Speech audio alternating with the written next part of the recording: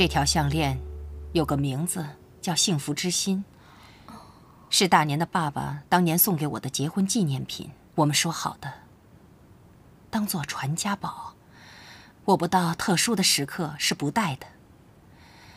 你把它送到珠宝店洗一下，然后再去上班。是。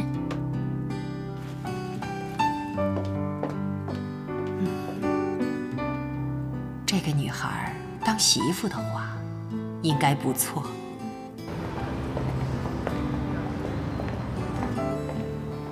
哇，总经理，这家珠宝店的珠宝好贵哦。我到那边看看。嗨，这里我很熟，不用管价钱啊，尽管挑。总经理，啊，我们正准备跟董事长打电话，没想到你们就亲自来了，是不是已经发现你们送来的幸福之心有问题？你说的是我爸爸送给我妈那个幸福之心，那很重要啊。没错，今天早上才拿过来送洗的。我们想着赵记是我们的老主顾了，所以就没有仔细验收。我承认这是我们的错，不过我们很快就发现问题了。这个事情我真的不知道该怎么去处理，不过赶快打电话给我妈啊。好的，谢谢。哎，那个幸福之心不是你送过来的吗？当然不是了，那一定是于涵秀送来的。哦，这些都是总经理常常去的地方，要多了解多熟悉，免得到时候去了陌生啊。潘副总，董事长找于涵秀在实线。你接吧。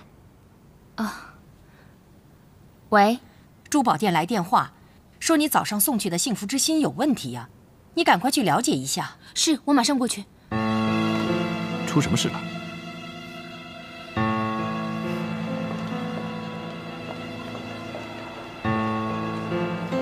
于涵秀，你真是丢公司的脸，居然会偷换珠宝！李小姐，在你还没有弄清楚事情的来龙去脉之前，请你注意你的言辞，不要含血喷人呢。我含血喷人？行，我看你怎么弄出个来龙去脉。人家店长说了，这条项链就是他们卖给去世的老董事长的，还附了 GIA 证书的。GIA 你懂吗？全世界最权威的珠宝鉴定书。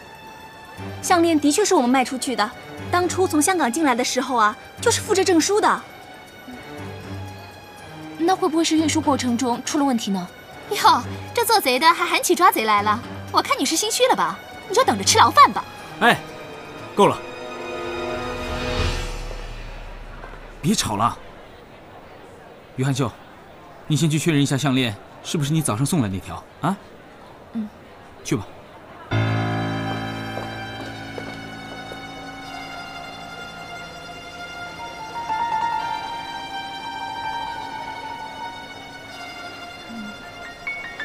我是没学过珠宝鉴定，不过从外观上来看，是我今天早上送来的没错。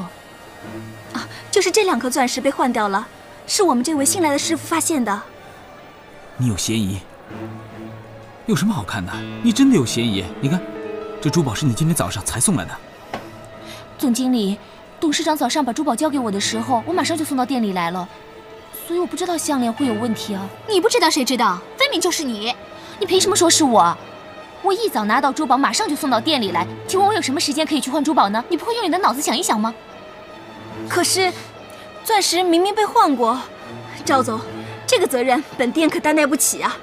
我看，只能报警了。啊？报警？等等，这种小事报什么警啊？我们完全自己可以处理。再说，如果大家都知道这个事情的话，杂志报纸都会来采访的。我们公司形象怎么办？不能报警，不可以。那这2颗钻石谁来赔啊？我赔。但是于小姐，你必须要辞职。辞职？是的，你必须要服从。你是我征召进来的，所以所有的行为我必须替你对公司负责。这个珠宝我可以帮你赔，但是你必须要辞职。潘副总，我谢谢你的好意，但是这珠宝不是我调包的，所以我坚决不辞职。摆明了你就是小偷，李梅小姐。你要是再用一个偷字或者贼字来栽赃我的话，我马上告你诽谤。你好了，非要闹到公安局才开心吗？这这个珠宝不是我换的，我行得正坐得直，我为什么怕警察？我都希望警察来把事情查清楚，免得有人背黑锅。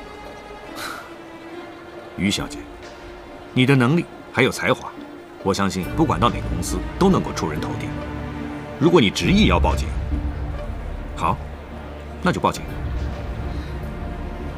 等一下，报警之前让我见一下董事长好吗？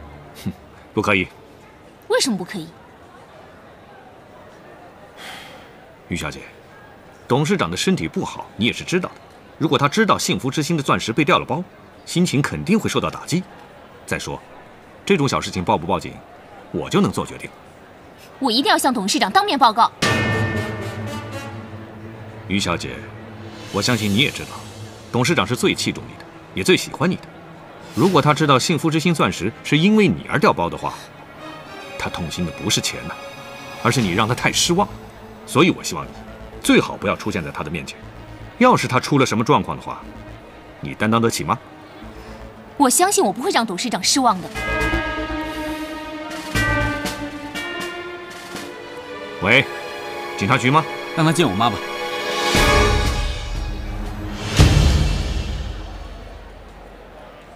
对不起，打错了，抱歉抱歉。总经理，我刚才说的话你没听清楚吗？我听得很清楚啊。你当我是白痴啊？我觉得你讲的很有道理，因为在送喜之前，你不可能见过幸福之星，怎么可能去调包呢？我觉得这个问题还是出在我们家里面。谢谢总经理。怎么样，我们可以离开了吗？可以。你们先把单据带回去。好。项链要留在这里，等董事长亲自打电话来，你们再把项链领回去。好，那就这样啊。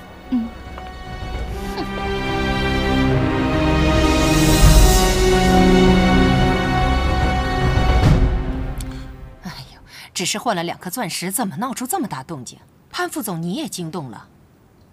哎呀，董事长，这个幸福之星是您最珍贵的珠宝，也是我们赵记的吉祥物。钻石给换了，你说这是小事吗？于小姐，大家都说你是窃贼，你坚持要见我，你想说什么？我觉得这件事情一定有古怪。如果钻石真的被换了，那一定也是内贼，或者是董事长信任的人所为。潘副总都说了，你就是董事长身边最信赖的人。李小姐，我没让你插嘴。于涵秀，要是我告诉你我们家的保险箱密码只有我一个人知道，那你现在又该怎么说呢？我想的并不一定对，但是我听过一些传闻。我听说有些有钱人并不会把最贵重的珠宝带出去应酬，他们带出去的往往都是赝品，因为他们觉得带真品出去应酬太危险，太容易被抢了。今天早上董事长跟我提过，这条幸福之星对您有多重要，不是在重要场合您不会佩戴的。所以，我想一定要跟董事长确认清楚，再去报警，免得搞出乌龙。哎呀，真是有你的，妈，你好端端干嘛要把2个钻石换了？哎呀，妈妈年纪大了，真是忘了。这条项链呢，是我有一次参加宴会呀，一不小心给弄坏了，是我自己让师傅给镶上的。韩秀啊，真是对不起，我上午忘了告诉你了。潘副总，你也真是的。这条项链是我自己的，你还给赔上。哎呀，你真是的。是啊，我小题大做了。李小姐呀，你这个人太不实事求是了。同事出事了，你就落井下石啊。潘副总，我看李小姐长得挺漂亮的，把她调到公关部去吧。是，这我来处理。好，于小姐，从现在开始，你正式提升为总经理秘书。对不起，董事长，我不想当这个总经理秘书，请你让我辞职。为什么？因为我觉得赵记的文化不好。于小姐，你口气也太大了吧？你来公司多久啊？批评公司的文化不好？潘副总，你让他把话说下去。由这件事我看得出来，贵公司里一旦出了事，想的不是解决问题或者追求真相，而是息事宁人，欺上瞒下。所以你要辞职。董事长，虽然你为我证明了清白，但是我于韩秀从小到大没有受过这样的奇耻大辱。再说今天这些话说出来，恐怕也得罪您了。继续待在公司，恐怕也是自找麻烦了。我希望你回去以后好好考虑，再做决定。不用了，谢谢董事长厚爱。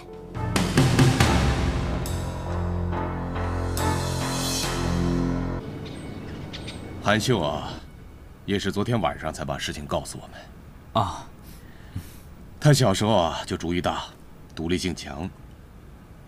但是他说了昨天的那些事情过程，我觉得你们真是委屈他了。对，的确是我们的错。我母亲也承认了，是她的不对，所以才冤枉了韩秀小姐。她呢是专程派我来跟你们家道歉的，这是她老人家的一点心意。也希望韩秀小姐能考虑重新回公司上班。赵总，请你回去转告董事长，我不怪他，但是要我回去上班，恐怕不可能。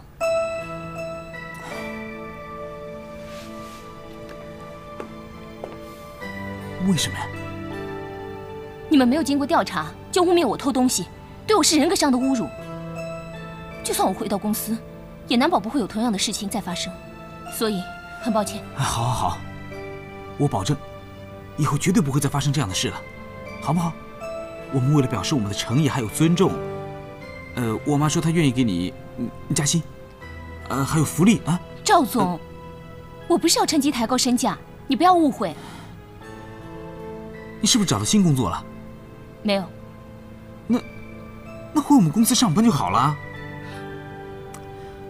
我跟你讲，我妈真的很有诚意，要是平常的事绝对……对不起。喂，他答应了吗？他没答应。你把电话给他，我跟他说。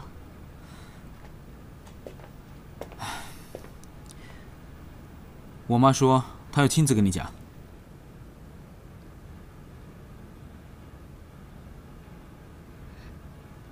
喂，董事长。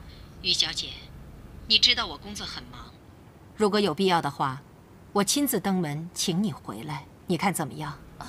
董事长，不需要这么做的。可是你还没有答应我回公司上班呢。于小姐，我承认你说的对，我公司文化不好，我需要你这样的人才加入啊。就从你开始，我公司进行改进。董事长，韩秀，这么多年来，没有一个人像你这样敢跟我说真话的，直指我公司的弊病。其实啊，你说到我心眼儿里了。你能不能给我一个台阶，给我一个弥补的机会啊？你再好好想一想，然后给我答复。我等你回来。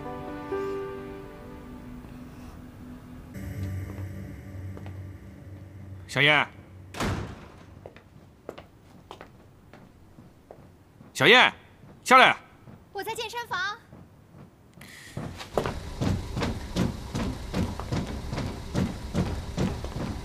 你还挺有闲情逸致啊，还跑步。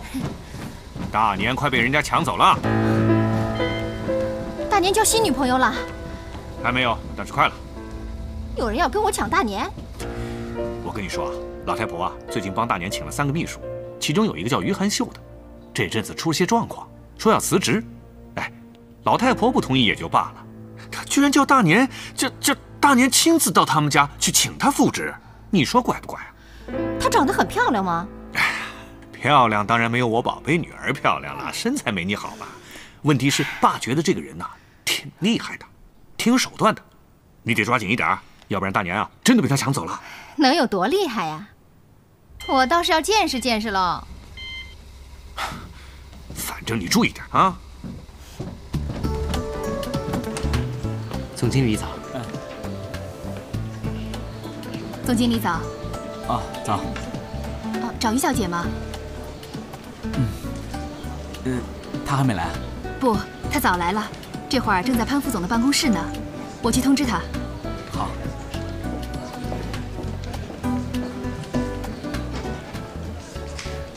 于小姐，欢迎你再次回到我们公司。你在试用期的表现非常好，你现在正式成为我们公司的员工了。谢谢。另外，我也提醒你，你来公司3个月了，应该看得出来，我们公司实际执行人是我。哈，希望以后我们合作愉快。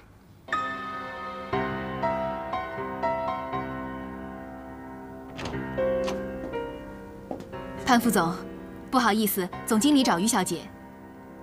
好，去忙吧。是。进来。总经理。哎，欢迎回来上班，请坐。这个呢是我妈给你的谢礼。什么东西啊？你看看就知道了。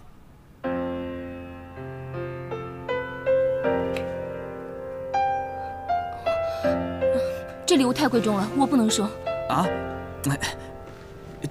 这是我妈给的谢礼，不是礼物。我已经收到过我的谢礼了。对我而言，你们的尊重和诚意就是我的礼物，请总经理代我谢谢董事长。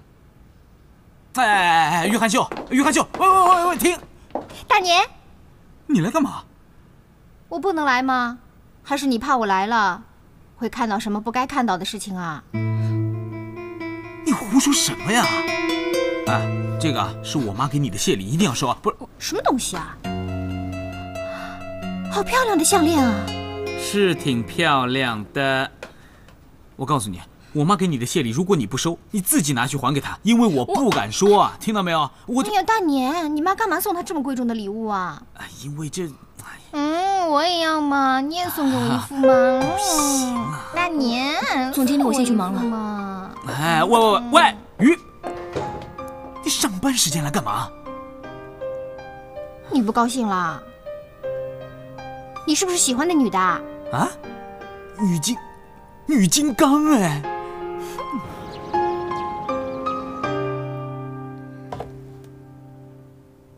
董事长，这礼物真的太贵重了。礼物再贵重，远没有人才重要吧？我是求贤若渴呀。董事长，我来召集是应征秘书的，其实我对建设的事情一窍不通啊。专业技术只要肯学习都很容易，关键是品性和人格。我很纳闷，你怎么这么勇敢和刚烈呀？我想我只是脾气不好吧。不是，我想是无意则刚。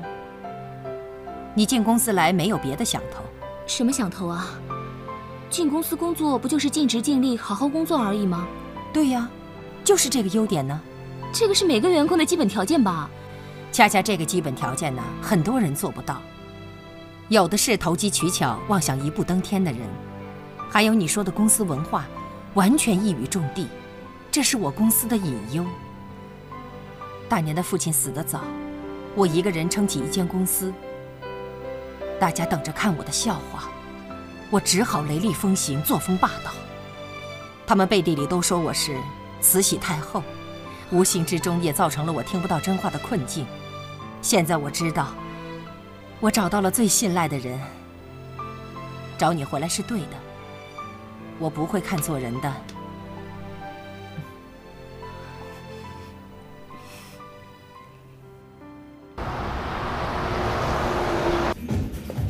好，合作愉快啊！谢谢啊，谢谢你，再见。站着干什么？走啊！哎，总经理，我可以去上洗手间吗？你事情怎么那么多啊？去吧。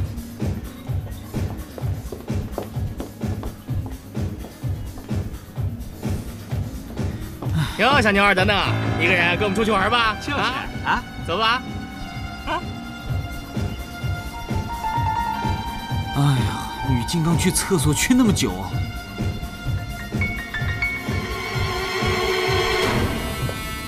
玩有什么不好的呀？对不起啊，我还有事。你还有事儿，我还有事儿呢。别玩了，没什么了不起的吧？咋了？一块玩玩。喂，放手！去，走开，走啊！走。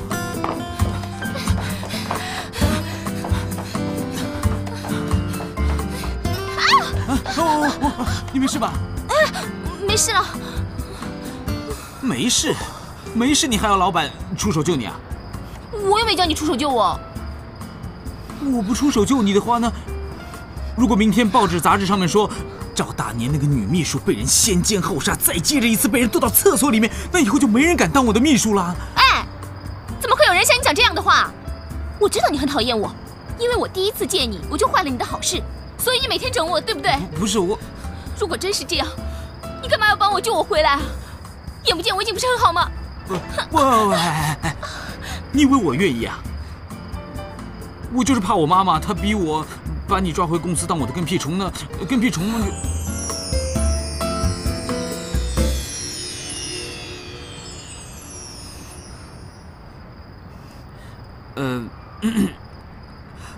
我背你回去。哎，可是不能跟别人讲。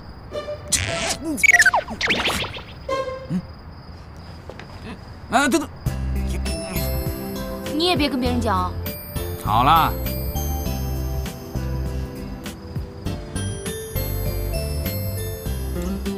好了吗？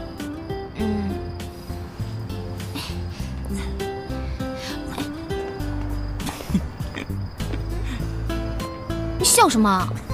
笑你这副狼狈相，你看看，还让老板背你回家，面子好大啊！好了，你别说了，好好走路了。请。这边请。潘副总没有过来吗？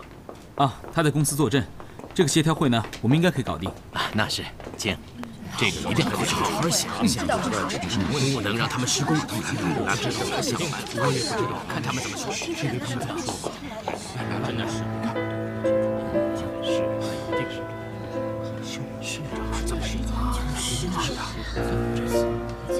百飞投资公司，难道水上世纪赵姬也参与了？他怎么在敌营上班啊？怎么办？这下去打声招呼啊！别去，泄露秘密。各位，这位是赵记建设的赵总经理。村委会今天特地把赵总请来参加这协调会，就是想听听他的说法。村委会希望今天能为双方协调出个结果。非常感谢村主委啊，为我们地方上的进步和努力做出了贡献。我呢就切入主题了。我相信每个开发的人呢，都会存在地主跟开发商之间的一些矛盾跟立场的问题。可是我相信，只要有很好的沟通呢，就没有什么解决不了的问题。那我也希望借这个跟大家见面的机会呢，可以把地价跟房价的事情跟大家商量一下，沟通一下。都已经开工了，还说什么呢？要说呀，先停工。就是啊，对呀，先停工。我也很清楚，我们中国人呢都是很念旧的，说什么呢？大家都希望啊，自己长大的地方没有太大的改变。可是呢，我们要为自己的子孙着想。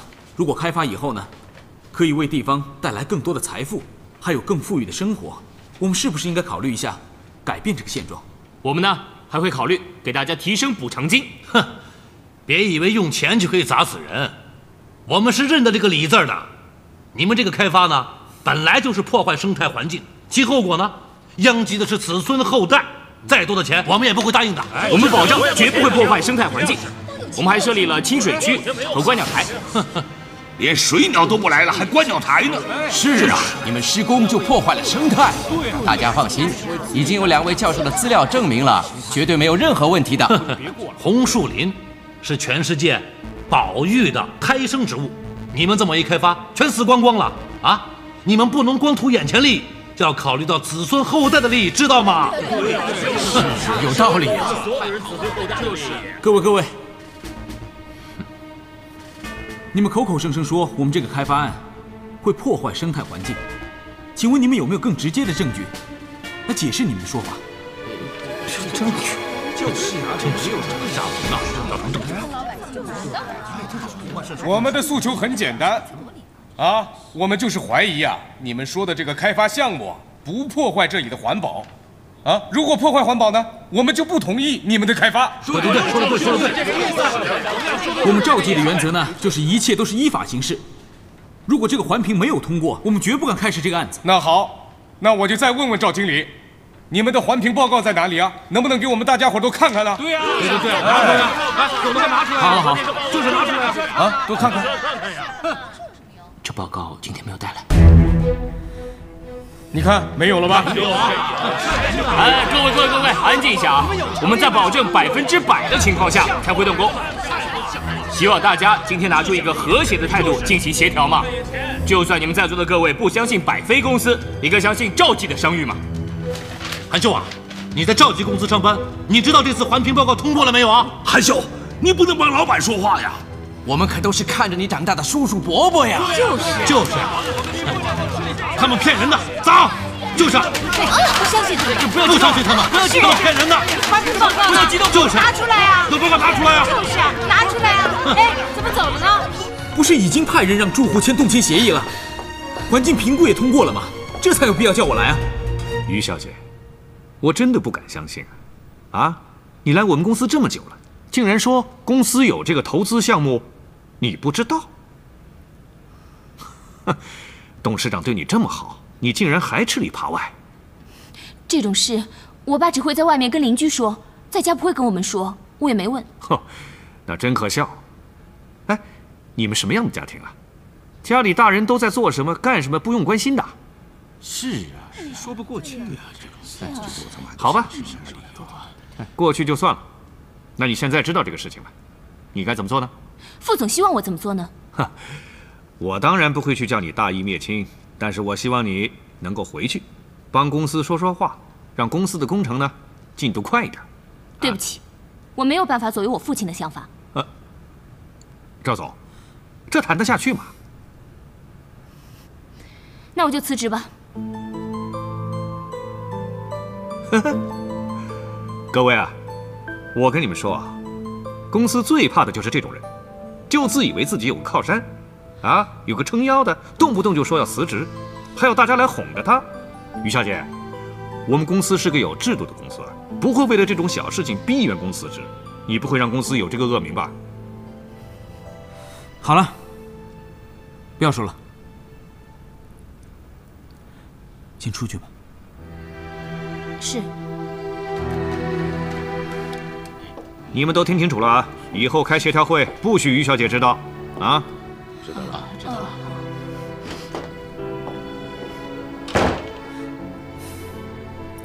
董事长知道这件事情吗？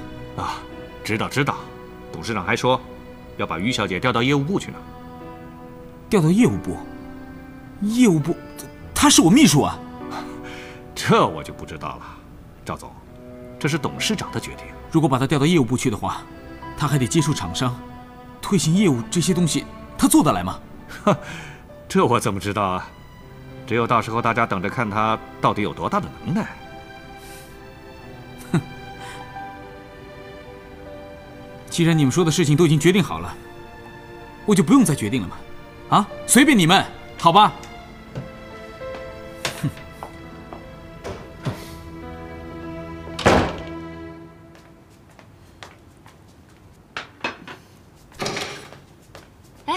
韩秀回来了，赶紧把包放下，吃饭了啊！爸，我回来了。韩秀啊，原来这个水上设计工程是你们公司承包的，你怎么没有告诉爸爸一声呢？爸爸不想知道你们公司的任何信息，但是你知道爸爸争的是什么，你得告诉爸爸嘛。你怎么这么对待爸爸呀？好了好了。女儿上了一天班，回来都累死了，你还跟她啰嗦。哎呀，你看这孩子啊，都长得这么大了，什么事情都瞒着，难道我说错了吗？她从小就这个样子，你又不是不知道。再说啊，韩秀聪明，我们得顺着她的毛撸。你要让她说出心里话，怎么能用逼的呢？哎呀，她这死犟的脾气啊，就像他妈。你胡说啊！这孩子是我带大的，你要怪就怪我好了。我是说他先天的本性。你还胡说？哪个孩子生下来就懂得人情世故啊？还不是靠后天的照料？好了，我不说了啊！刚才韩玉来电话了，说不回来吃饭了啊。知道了。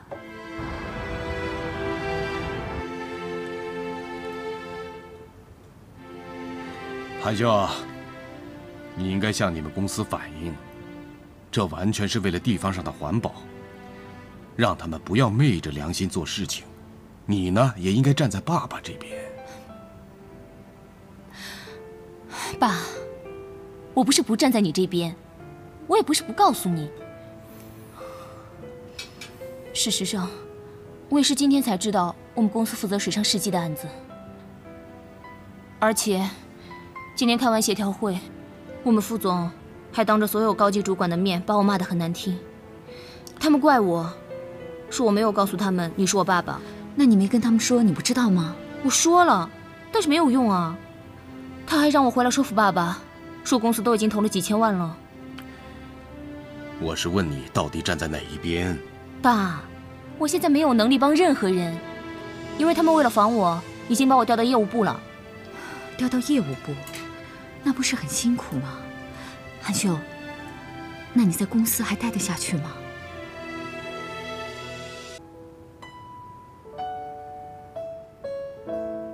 你在看什么书啊？这么认真？干嘛呢？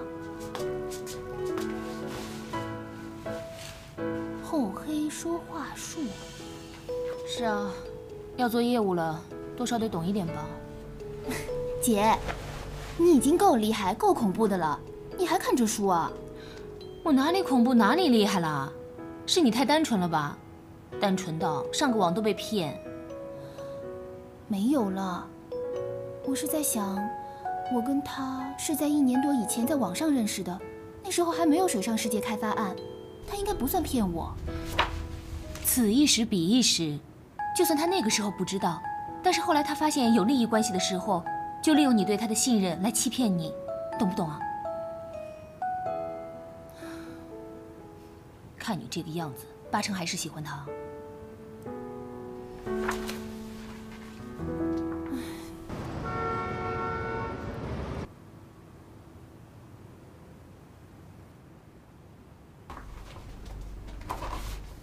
这是我们公司将要开发的那个山区，好好的研究。我大概给你介绍一下，这里边是一个观光胜地，潜力无穷，好好干。我相信以你的才干，可以替公司赚进大把的钞票。赵总会对你刮目相看的。谢谢潘副总提拔，还有别的事要交代吗？没有，你去忙吧。谢谢。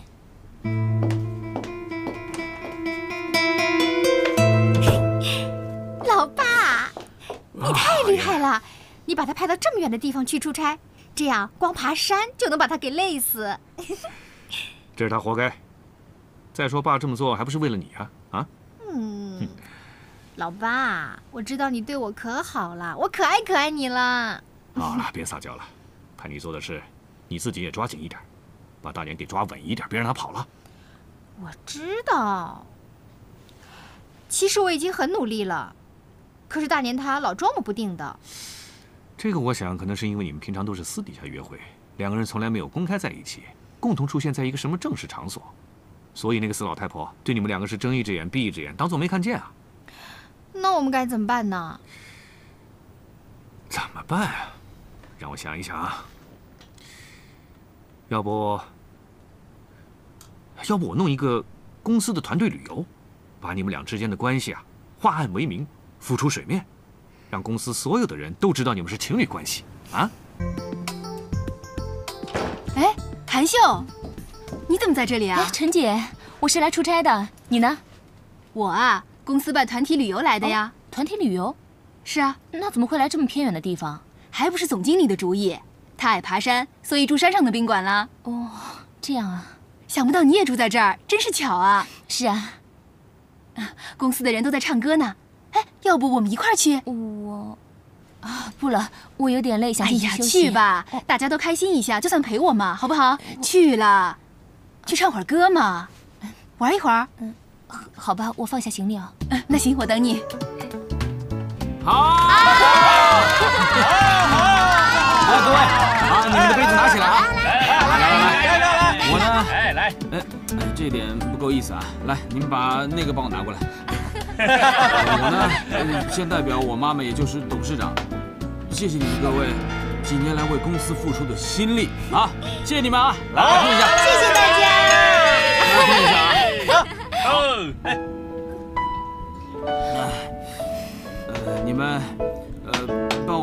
点一个男女对唱的歌。好。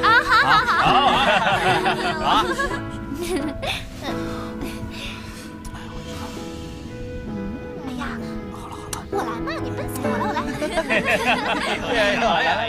来啊！喝点酒就这样了。就是啊。安秀，来，你怎么不唱歌呀？来，我陪你喝酒。啊，不用了。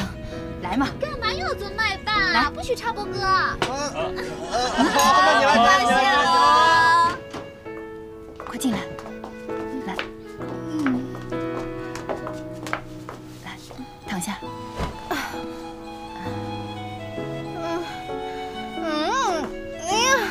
别管我了，你们走。好好好，那你休息啊，我们走吧，让他休息一会儿。好的。走吧。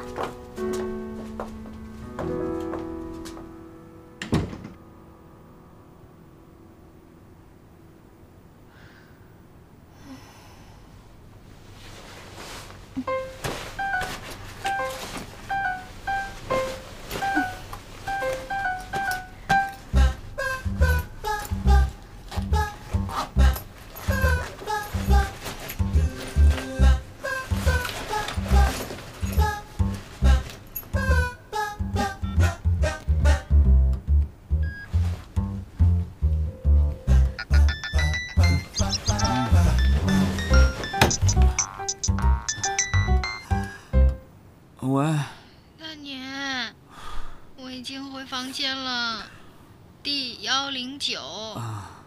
你过来吧。109是吧？啊，马上来啊！再见。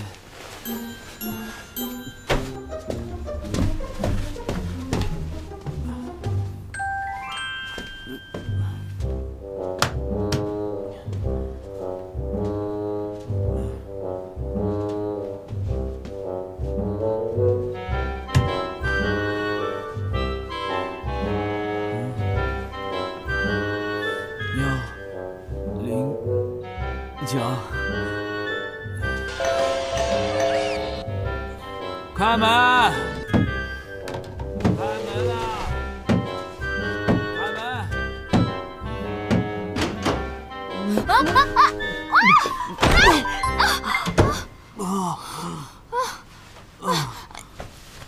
起来呀！你没吃饱？叫陈姐好了。不行啊！如果叫同事过来的话，看见我们两个人这个样子，肯定会被误会的。口渴，我口渴，有没有喝的东西啊？不要那么大声，好不好嘛？不要叫啊！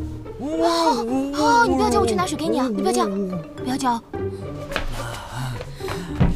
我不想喝。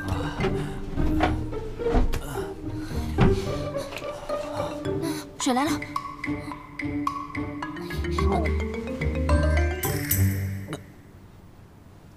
喂，干嘛？干嘛？我不是告诉过你吗？我喝猕猴桃特别容易头痛。手救。哎呀，你会头痛是因为你酒喝的太多了。乱讲！我妈说我爸喝了猕猴桃之后也会头痛。你怕？对啊。我好像没跟你讲过我爸爸的事情。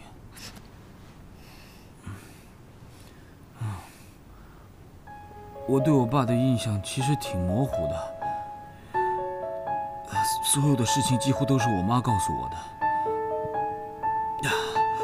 我妈说呢，我爸是一个特别好的男人，所以我特别想要见他一面。我想要知道他是一个什么样的男人，我也想知道。如果他现在还在，看到我这个儿子，他会不会为我骄傲？你爸爸一定会觉得很骄傲的。你现在是赵记的总经理，你有出息了。谁要做什么破总经理啊？我想要当一个小职员，这样才能好好证明我自己的实力，一步一步往上爬，才不会像现在这样，碰到老妈就觉得我什么事情做的都不对，什么叫怀才不遇？我这个就叫怀才不遇。你妈妈是为你好啊。为人家好哪有这个样子啊？对，我们那个办公室新来的那个秘书叫什么于什么韩什么？于韩秀。啊，随便了。我妈把那个女金刚调回东北都没有跟我说一声，太过分了吧？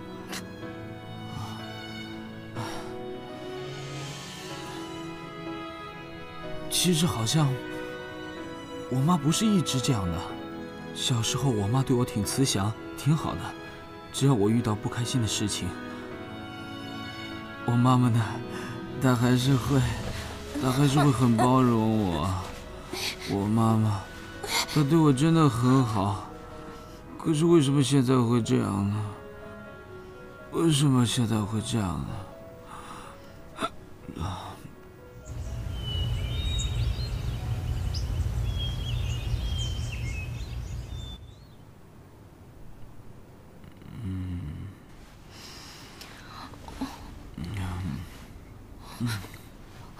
哎呀，总经理，天亮了，醒醒啊！总经理。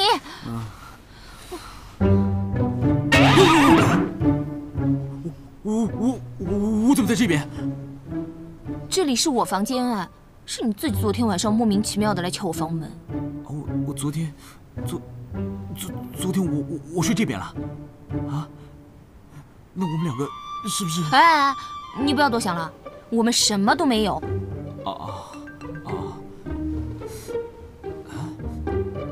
没有啊。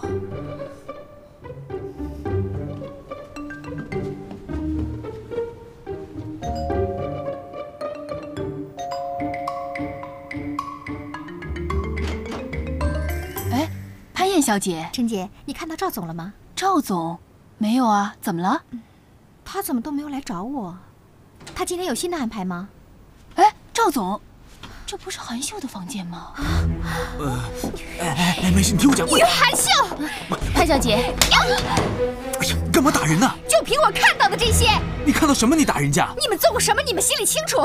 于韩秀，你怎么这么阴魂不散呢？昨天晚上你就不应该出现在这儿，今天你还居然勾引大年到你房间来。喂，是你爸派他来出差，关他什么事啊？可是我爸没有让他勾引你上床啊。是我自己摸进来的，不关他的事。赵大年，你干嘛这么护着他？我才是你女朋友，他算什么？潘小姐，这真的是误会，我跟总经理什么都没有。可信不信由你。站住！你要去哪儿？我想离开现场，让你们两个好好说清楚，讲明白。我命令你立刻辞职。喂，他是我老妈聘请来的人，我都不敢善意辞他。现在赵记是我老爸在帮忙啊，你不辞他的话，总有一天会让他滚蛋的。你要这样玩是不是？好，我以总经理的身份呢，把他聘来当我的贴身秘书。你爸有问题的话，找我。赵大年，你行啊！你承认了是不是？你承认你跟他有不清不白的关系了是不是？就算我不小心跟他发生了关系，或者被你抓奸在床好了，那又怎么样？我们没有结婚，你管我那么多干嘛？哎呀，总经理，你别说了，你跟潘小姐吵架是你们的事，不要越描越黑。你干嘛你？潘叶，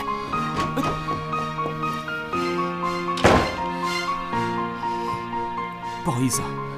你不要管我，你走好了。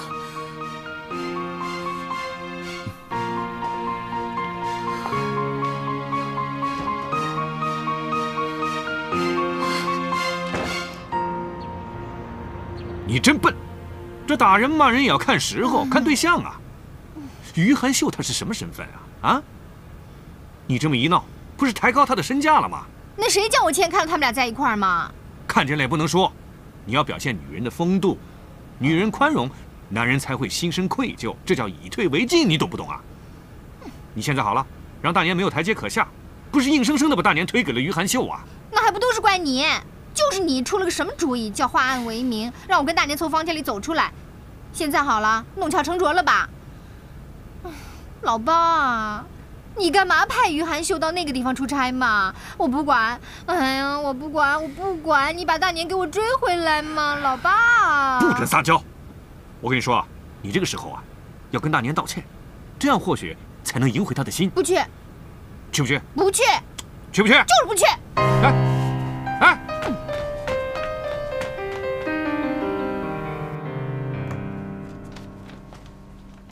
董事长，我想我不适合当总经理秘书，也不适合待在赵记。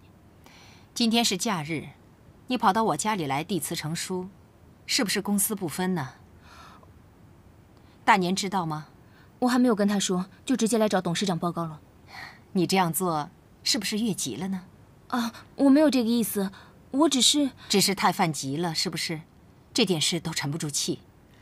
清者自清，浊者自浊。你不要管其他人说什么，也不要管大年说什么。难道你于含秀就这样认输了？不，我于含秀从来就不是认输的人。那是记恨潘燕了。他只是出于嫉妒，我可以理解他的心情，我不会放在心上的。既然如此，就不要辞职了嘛。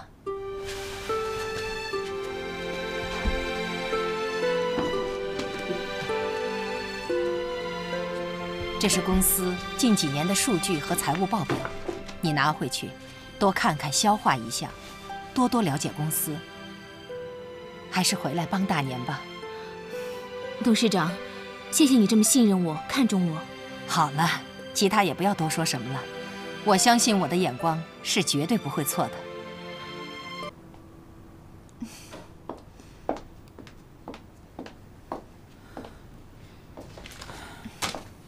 大年，还在生我气呀？啊，应该是你在生我的气吧？都过那么多天，我早就不气了。啊，大年，人家对你又不是故意的。我觉得你就是故意的。我不是，我前天晚上喝那么多酒，早上都还没醒呢。大年，你知道我不会那样的啊，对不对嘛？大年，我知道你最了解我了。啊，算了，我不气了，不气了。好，为了向你道歉，我决定请你去吃饭。吃什么？日本料理呀！我发现一家日本料理店特别好吃，我们去吃吧，好不好？总经理，这个是你的饭。今天晚上猪排饭。啊，于秘书，今天总经理呢要跟我出去吃饭，这个盒饭你自己拿回去吃吧。女金刚，等一下，把饭盒放一下，我正好想吃猪排饭。好。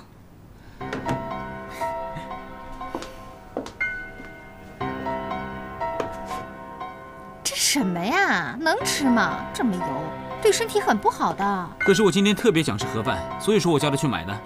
而且呢，还炒了这份我最喜欢吃的猪排饭。那个日本料理有点冷，我怕我胃会痛啊。大年，那我们可以去吃火锅嘛？那样热乎乎的，对身体可好啦。可是我不想吃。喂，怎么觉得可惜了？让你拿走你不拿走。于秘书啊，以后呢，总经理的生活，他的吃喝都由我来负责，你就不用操心了。我知道了，潘小姐。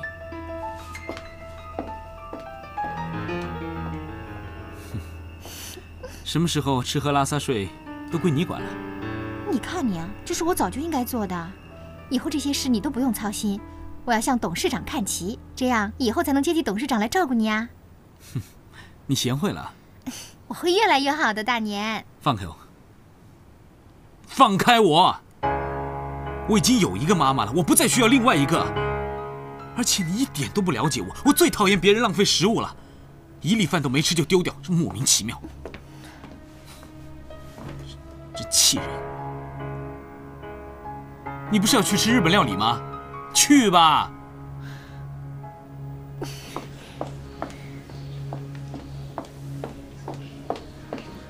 于汉秀，你过来。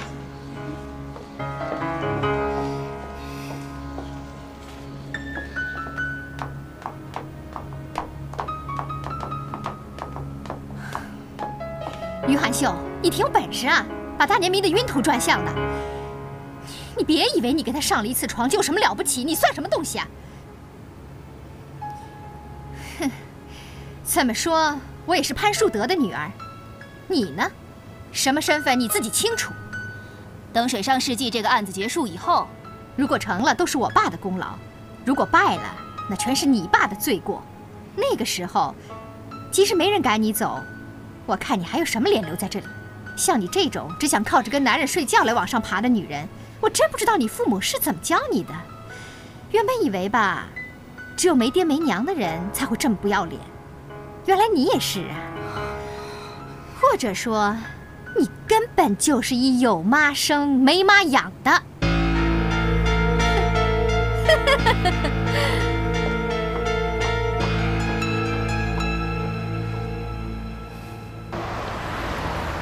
韩月，我现在去你家拜访伯父，晚上我们一起吃个饭吧。今晚我没空，不能和你见面了。那好吧。哎，好了，走吧，吃饭去。好，走吧。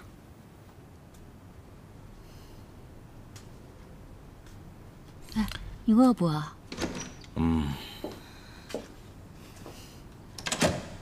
韩秀，你回来啦？怎么了？哎呀，你看他，进门也不吭一声，出门也不说一句话。好了好了。爸妈，韩韵呢？她出去约会了。约会？啊。哎，开下门吧。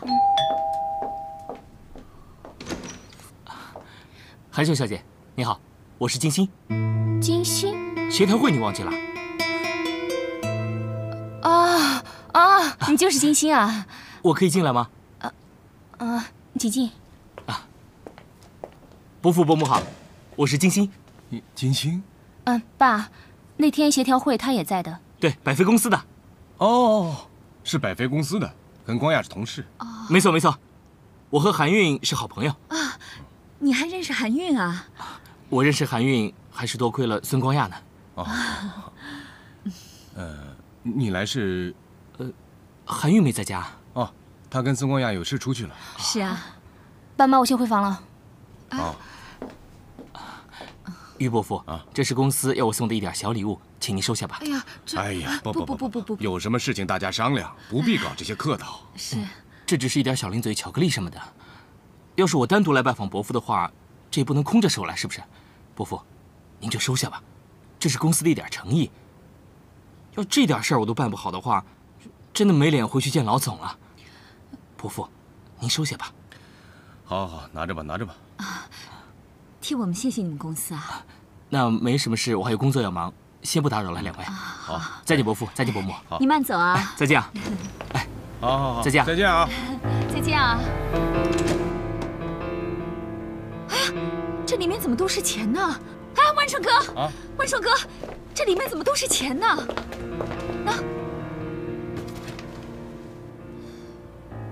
哎，韩秀，来，出来！怎么了？你说金星放这么多钱干什么？怎么会这样？如果他们百飞公司对环评有把握的话，不必做这个小动作吧？是啊。韩秀，我问你啊，你在赵记上班，你知不知道水上世纪这个案子有什么黑幕没有？我不知道。你怎么能不知道呢？爸，我只是总经理秘书，管不了那么多事的。再说，环评是百飞公司在负责，不管赵记的事，我凭什么会知道？就凭你住在这个小区，就凭你是这个家的一份子，你得什么事都留点神嘛，不能什么事情都事不关己的样子吧？爸，这些事情你应该问韩韵，不是问我吧？你怎么能这么说话呢？你允许韩韵和孙光亚交往？孙光亚他不是百飞公司的人吗？你为什么不直接问他，而要问我呢？反正，韩韵和百飞公司的人交往就可以，但是我在赵记上班，就变成了对家里不闻不问不关心。你这不是双重标准吗？我担心韩韵，担心她受骗，不想她跟孙光亚交往。你们不支持我就算了，我说我对环评一无所知，你们还要责备我。你们到底有没有把我当女儿？你们到底相不相信我啊？就因为你像闷葫芦一样，外面的什么事情也不说啊，到哪儿上班也不说清楚，一会儿嘛又下岗了，过几天又上班了，到哪儿去呢又出差，出差到哪儿去嘛也不说个清楚，也不打个电话给家报个平安。你说你把这个家当做什么了啊？当做旅馆啊？行，就算当做旅馆，那你也得给那个服务台对不对啊？服务台讲一声啊啊！你说你对我和你妈是个什么态度啊？就像空气一样，闷着头进来了，完了又直着脑袋又出去了。你说你像个什么样子吗你？呀，好了好了，你少说2句行不行啊？爸，我觉得你真的很奇怪，我一向就是这个样子，也是这样过日子的，你为什么到今天才要责备我？说穿了，你就是偏心韩云。韩云做什么都是对的，我做什么都是错的，反正我在这个家里就是多余。哎呀，韩秀，你爸爸不是这个意思，他当然关心你、疼你。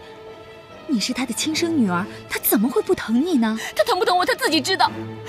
他是不是真爱我，我自己也清楚。反正你们真的受不了我，也不要勉强啊。我真的受够这个家了，我受够了。韩秀，你出来！你出来！你出来！好了好了，万顺。哎呀，惠子，你说他这是什么话？哎呀，你跟孩子一般见识干嘛？你冷静一点好不好？气死我了！韩秀，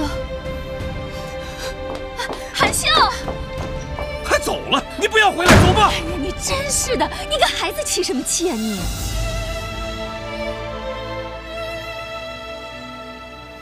你是什么样的家庭啊？家里人在干什么、做什么，不用关心。我当然不会让你去大义灭亲，但是我希望你能够回去，帮公司说说话，让公司的工程进度快一点。对不起，我没有办法左右我父亲的想法。清者自清，浊者自浊。我相信我的眼光是绝对不会错的。韩秀啊，原来那个水上世界工程是你们公司承包的，你怎么没有告诉爸爸一声呢？爸爸不想知道你们公司的任何消息，但是你知道爸爸争的是什么，你得告诉爸爸呀。像你这种只想靠着跟男人睡觉来往上爬的女人，我真不知道你父母是怎么教你的。原本以为吧，只有没爹没娘的人才会这么不要脸，原来你也是啊。或者说，你根本就是一个有妈生没妈养的。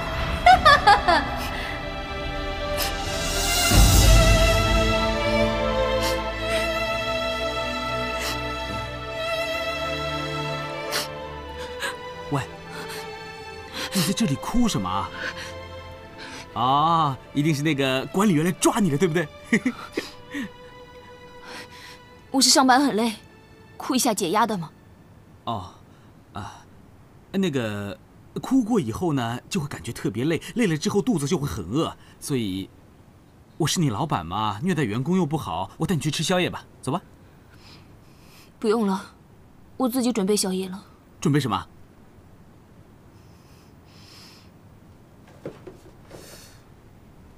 喏。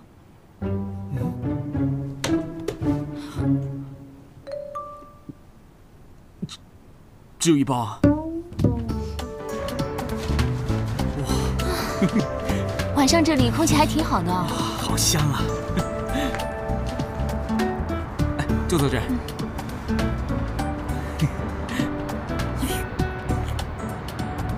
你吃慢一点啊！哎呀，别急。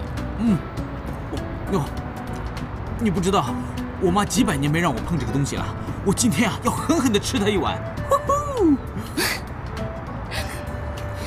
难怪你吃泡面那么开心呢。哎，你看，好多星星啊！你有没有在月圆听到过一种声音？就是在月圆之夜。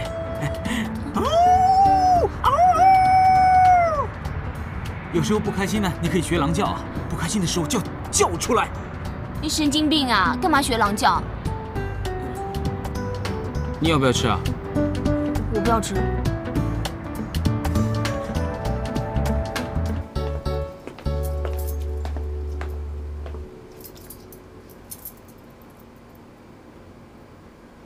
哎，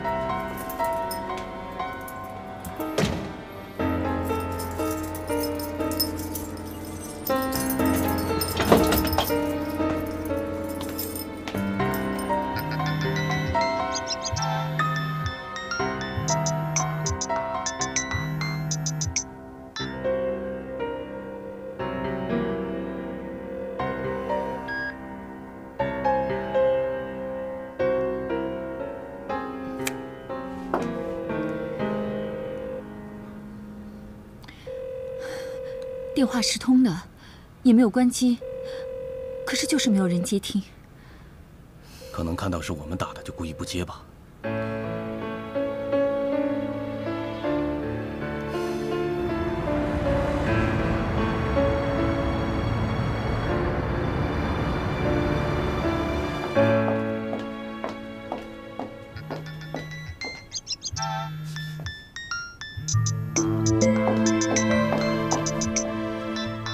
大年的手机怎么会在这儿？汉秀的东西也在，他们又搞在一起了。喂，开门啊！喂，开门！我是赵大年，把门打开！怎么可以把我锁在这里呢？哎，你还好吧？都是你害的！啊！把泡面拿出来，害我带你来顶楼。哎，要不是你提出来要来楼顶，我们会被锁起来吗？我带你来这是有理由的。我爸还活着的时候，我们2个会偷偷跑上来吃泡面，免得被我妈妈发现，就在这里消气啊。看来啊，你很讨厌你妈喽。你不要弄得一副好像很了解我的样子。我当然了解啊，是你自己跟我说的。我会把心里面的话跟你说。哼，你笑什么？有一天，有一个人喝醉酒，敲错房门，就自言自语的全都跟我说了。我喝醉酒的时候跟你说了什么？